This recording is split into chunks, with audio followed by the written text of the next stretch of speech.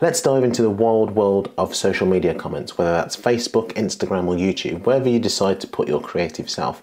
It's a place where love and hate collide, and it's about time that we talk about how to navigate this digital minefield. You know what I'm talking about. One minute you're getting a flood of love and the next you're dodging a barrage of hate. Social media can be like playing a game of hot potato with your emotions. But hey, let's not get too down. There are ways to keep your cool and make sure your comment section is a place of positivity. So let's break it down. I suppose we can't really talk about this without talking about the not so fun part first, those negative comments.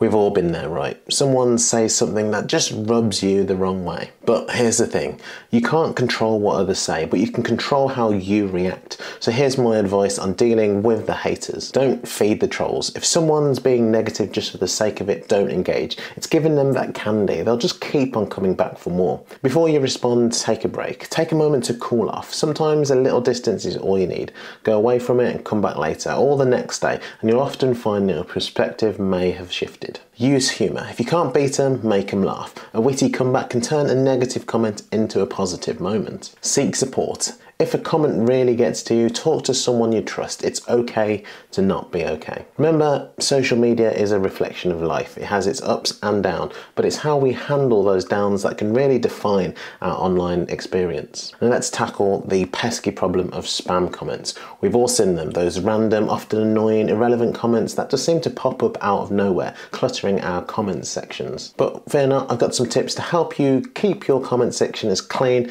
and as spam-free as possible. Use comment moderation. Most social media platforms have built-in tools to filter out spam, so make sure that you're using them to your advantage. If you see a spam comment, don't hesitate to report it. It keeps the community safe for everyone. The popular spam comments now are often trying to deceive people for money. It should always be encouraged to report those comments immediately, if not for your benefit, but for others too. Be selective with approvals. If you're in charge of approving comments, be choosy. Only allow comments that add value to the conversation. Educate your followers. Let your audience know that they can help by reporting spam and not engaging with it. Without a doubt, spam comments are a nuisance, but hopefully with these tips you'll be able to keep your digital space friendly and focused on the good stuff. Now let's shift gears and talk about something a bit more personal, dealing with that self-doubt from the comments. It's something we all face, especially when we put ourselves out there on social media. You know that feeling when you read a comment and then suddenly it causes you to question everything you've done. It's tough, but here's how you can handle it. Remember your worth. Your value isn't determined by a few words on a screen that someone who doesn't know you has written. Focus on the positive. For every negative comment, there are likely to be many more positive ones. Don't let the haters overshadow the love. That one negative comment that you've got here is not going to outweigh the hundreds, possibly thousands of positive comments that you've got here. Just remember those positive comments, and this negative one, just get rid of it. Now, while not all criticism is bad, you can take constructive criticism. So if a comment offers genuine advice, consider it. It could be your opportunity for growth. And if it all gets to a certain low point for yourself, disconnect from social media if needed. Sometimes stepping away from it can just help clear your mind and regain perspective. Unfortunately, dealing with self-doubt is a part of the journey, but it doesn't define you. Keep creating, keep sharing, and most importantly, keep believing in yourself. Now let's address that elephant in the room, those comparison comments. It's easy to fall into the trap of comparing ourselves to others,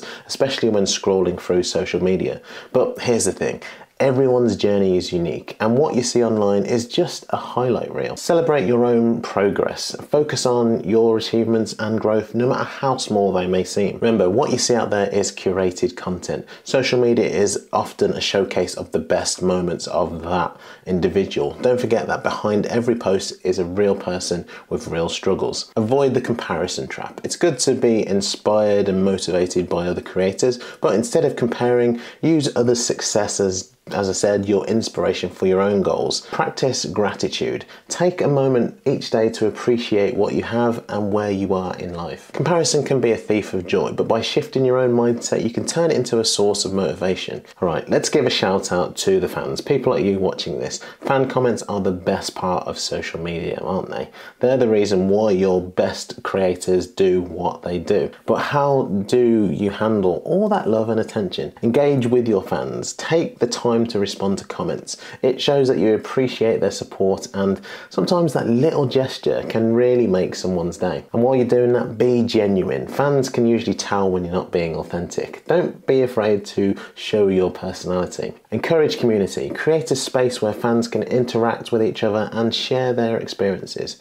But most importantly, when you're doing all that, protect your own privacy. While it's great to be open, remember to keep some things private for your own safety. Fan comments will always be a reminder of the impact that you have on others. Cherish them, but also remember to take care of yourself in the process. And on the other side of the comments, I'm talking to the people who are writing those negative comments. First off, do be kind.